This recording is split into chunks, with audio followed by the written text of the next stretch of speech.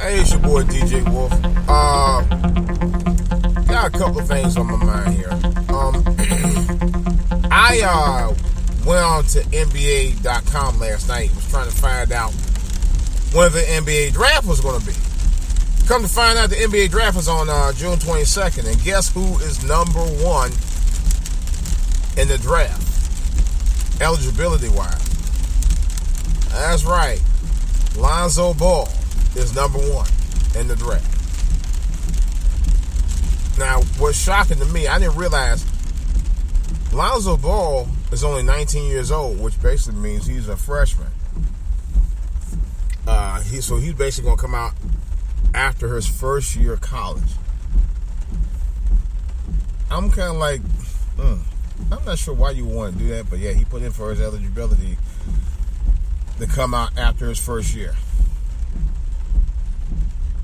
I think that was just some of his dad's doing.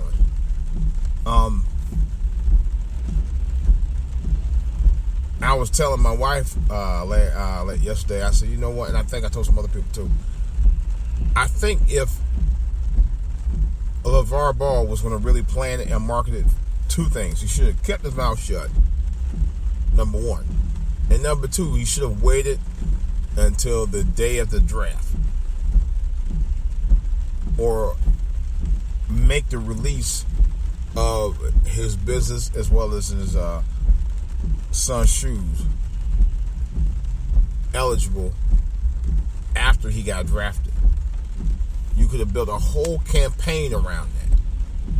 Because I was thinking about that. I said, if that was my son, I would stay behind the scenes, worked out the things behind the scenes, or whatever. Even though I wouldn't have probably got the deal that I would have got with the bigger shoe brands. Did my own thing, lowered the price so I can actually concentrate on the target retail people, the group that I wanted to target, at a moderate, decent price where everybody can afford it. And then I would have waited until draft day and came up with a specific line. And then, after he got drafted, I would have released the shoe. See, to me, I think he prematurely is hyping up his sons. Number one, he's overdoing it. He really is. I don't give a damn what anybody says. He's overdoing it. If he wanted to market, he should have marketed it a lot better than what he did. Because now, not only are you going to probably price out the shoes, you're going to price out your son out of a really good start in the NBA. There's no doubt. And like somebody was saying, it's not like he's going to be drafted on the number one team. He's the number one draft pick to be on the worst team. Which means that they are going to try, whoever picks him, are going to try to, that's if he stays number one in the draft. His draft eligibility might go down. Who knows? Because who wants to get him? On top of that, the team itself are going to have to try to make him the franchise star, which means he's going to have to step up his game. He really got to be good. Otherwise, he's going to look bad. I just thought about that, too. And I was like, I don't know. Like I said, I'm wishing nothing but the best for the young man.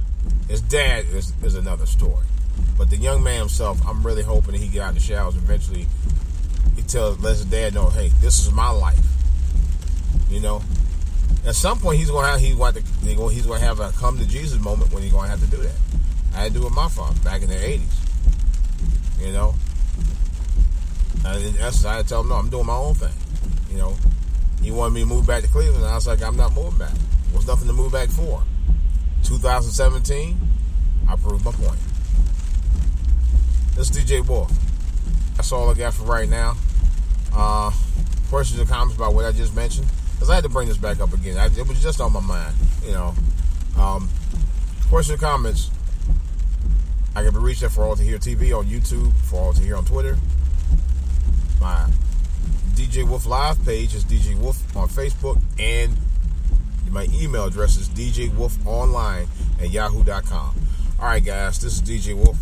That's all I got to say. I'll probably be doing the podcast between now and sometime Saturday morning.